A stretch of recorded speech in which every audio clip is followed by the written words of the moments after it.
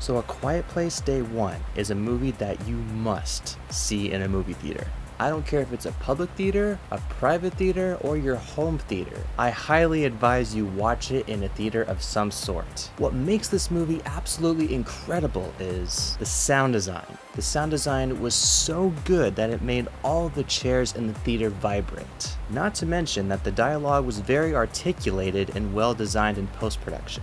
It's one thing to record great sound on production, but it's another thing to really enhance it and make it come to life in post-production. The music composition puts you in the mood for every single scene.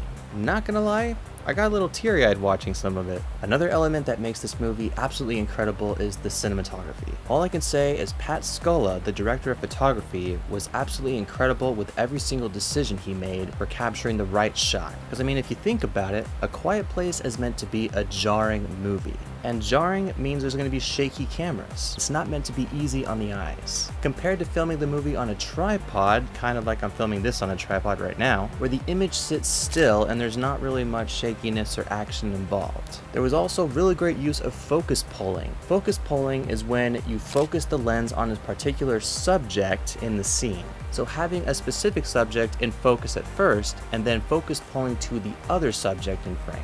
This was done really well at crucial moments, because everything at every second was done intentionally to benefit the story. And with cinematography, you obviously want to make the shot look pretty, but an excellent cinematographer makes sure that the shot correlates with the story you're trying to tell. If you can't bring your audience into the story visually, then you haven't done your job right. Another surprising characteristic about this movie is the VFX are actually really good. VFX stands for visual effects. And after looking at IMDB, apparently there was a crew of 124 VFX members. Isn't that incredible? Honestly, like, you wouldn't believe it if you saw it on the screen. You're always gripping your seat, preparing for that next moment. The characters and their relationships were spot on when it came to the writing of this film. The scenario and outcome of each scene is edited spot on, and the pacing is just chef's kiss. And what makes each scene come to life is not just the cinematography, but what else do we have to feel in order to really get into the story? We have to hear it. The sound design was absolutely incredible. And without the sound design, this movie would not be what it is. Pretty much the way this movie is edited is it feasts on our emotions in a good way and just takes us for a ride on that thrilling journey. Now the reason I say you should watch it in a movie theater is because of this. The 5.1 surround sound makes you feel like you're actually in the environment. And the motion picture is done just right to the point where if you were to watch this movie on a small screen, let's say your laptop, you're watching it on an airplane, or the small TV at your house, which you're probably watching this video, the movie would not have the same effect. Using a pair of your best headphones, it's just not going to cut it. You won't have the same experience compared to those who watched it in a movie theater. Now going into the movie, I did not know that it wasn't directed by John Krasinski and instead was directed by Michael Sarnoski, who was also one of the screenwriters for A Quiet Place alongside John Krasinski. Honestly, excellent job of directing and just shaping the story. Fun fact, if you look it up on IMDb, this movie was made on a budget of $67 million. And on its opening weekend, it grossed $52,202,495.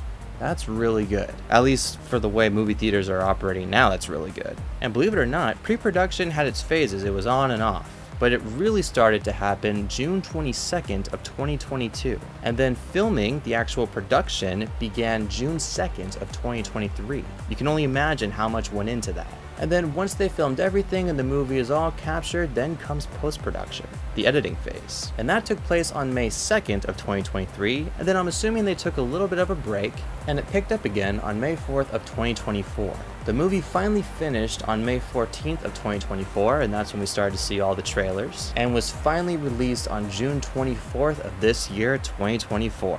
At the end of the day, I'm not one to reveal spoilers, so if that's what you were looking for, there's other movie reviews out there. But I highly recommend you watch this movie if you're into horror/thrillers. Films that keep you on the edge of your seat until the very end. And if movie theaters aren't necessarily your cup of tea, I understand. But just know, you're not going to get nearly as great of an experience having not watched it in a movie theater. So if you're watching this video while A Quiet Place Day One is still out in theaters, grab your ticket right now after watching this video and get watching.